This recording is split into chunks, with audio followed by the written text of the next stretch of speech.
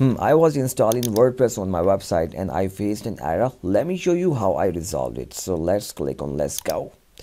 In this form you have to enter your database name, username and your password. So the database name which you want to connect with your website, and then your username, admin, and then the password, and then click on submit. So you can see error establishing a database connection. So I will be showing you how can you resolve this error. Click on your wamp icon, then click on php my admin, and next what you have to do is click on database which you want to connect with your website.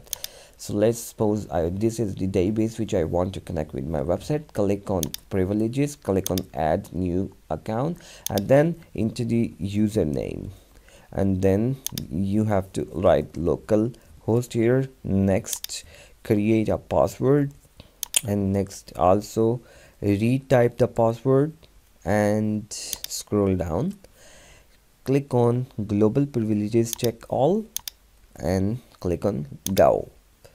After that save, and after that you have to back, and you have to enter the password here, and then click on submit. Wow, congratulations, you can now click on the run the installation and your WordPress will be installed on your website. Thanks for watching. Please subscribe to Tutorials Factory.